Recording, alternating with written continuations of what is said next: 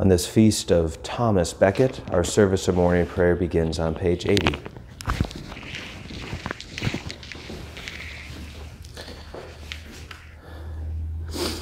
Behold, I bring you good news of a great joy, which will come to all the people. For to you is born this day in the city of David a Savior, who is Christ the Lord.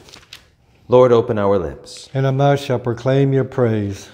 Glory to the Father, and to the Son, and to the Holy Spirit, as it was in the beginning, is now, and will be forever. Amen. Alleluia. Alleluia, to us a child is born. Come, let us adore him. Alleluia. The Jubilate, page 82. Be joyful in the Lord, all you lands. Serve the Lord with gladness, and come before his presence with a song. Know this, the Lord himself is God. He himself has made us. We are his people, and the sheep of his pasture. Enter his gates with thanksgiving. Go into his courts with praise. Give thanks to him and call upon his name. For the Lord is good. His mercy is everlasting, and his faithfulness endures from age to age. Our psalm this morning is Psalm 18, verses 1 through 20, beginning on page 602. Psalm 18, verses 1 through 20, beginning on page 602. I love you, O Lord, my strength. O Lord, my stronghold, my crag, and my haven. My God, my rock in whom I put my trust, my shield, the horn of my salvation, and my refuge, you are worthy of praise. I will call upon the Lord, and so shall I be saved from my enemies. The breakers of death rolled over me, and the torrents of oblivion made me afraid. The cords of hell entangled me, and the snares of death were set for me. I called upon the Lord in my distress, and cried out to my God for help. He heard my voice from his heavenly dwelling. My cry of anguish came to his ears. The earth reeled and rocked. The roots of the mountains shook. They reeled because of his anger. Smoke rose from his nostrils, and a consuming fire out of his mouth. Hot burning coals blazed forth from him. He parted the heavens and came down with storm cloud under his feet. He mounted on cherubim and flew. He swooped on the wings of the wind. He wrapped darkness about him. He made dark waters and thick clouds his pavilion. From the brightness of his presence through the clouds burst hailstones and coals of fire. The Lord thundered out of heaven. The Most High uttered his voice. He loosed his arrows and scattered them. He hurled thunderbolts and routed them.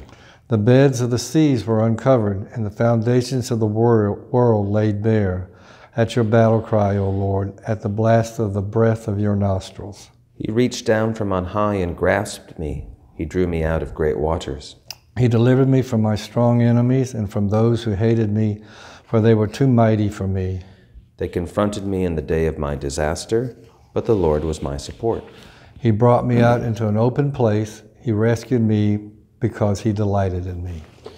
Glory to the Father, and to the Son, and to the Holy Spirit, as it was in the beginning, is now, and will be forever. Amen. A lesson from the Gospel according to John.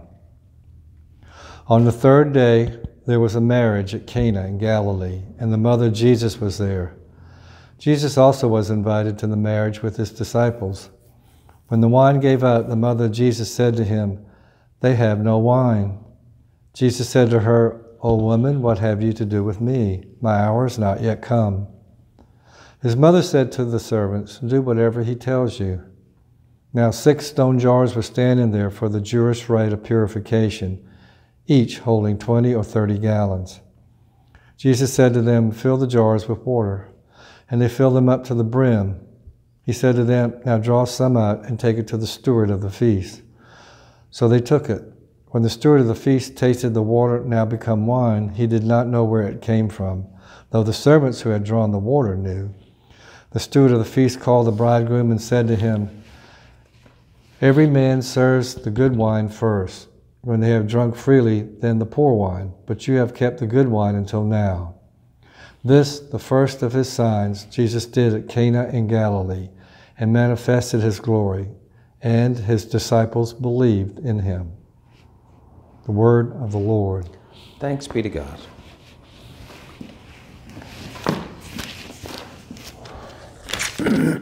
The Benedictus, page 92. Blessed be the Lord, the God of Israel. He has come to his people and set them free. He raised up for us a mighty Savior, born of the house of his servant David. Through his holy prophets he promised of old that he would save us from our enemies, from the hands of all who hate us. He promised to show mercy to our fathers and to remember his holy covenant. This was the oath he swore to our father Abraham, to set us free from the hands of our enemies.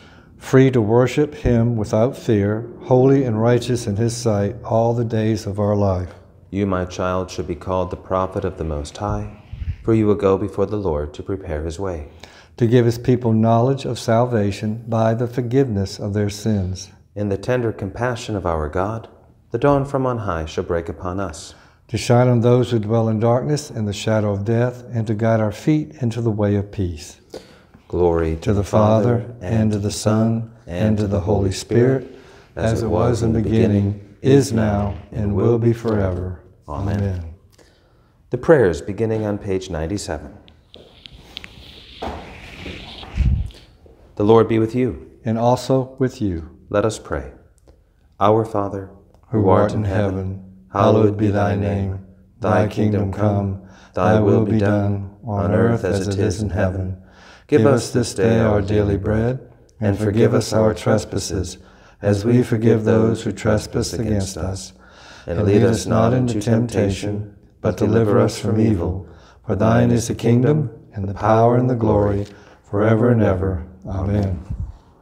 Page 98.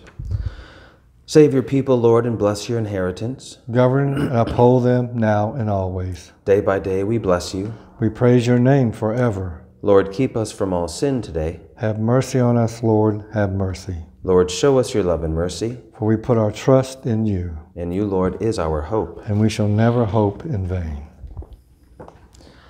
O God, our strength and our salvation, you called your servant Thomas Becket to be a shepherd of your people and a defender of your church.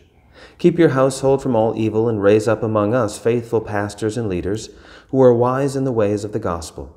Through Jesus Christ, the shepherd of our souls, who lives and reigns with you in the Holy Spirit, one God, forever and ever. Amen. Lord God, whose servant Thomas of Canterbury accepted death in defense of the church he loved, be with all those who seek to follow you with integrity this day, that guided by your wisdom and encouraged by your strength, we may run the race you have set before us with perseverance and hope. Loving God, whose follower Thomas of Canterbury served you in his death, by holding fast to his faith to the end, grant to us some share of his integrity, that we may discern with wisdom, speak with honesty, and live with confidence in the hope of eternal life. Through Jesus Christ our Lord. Amen.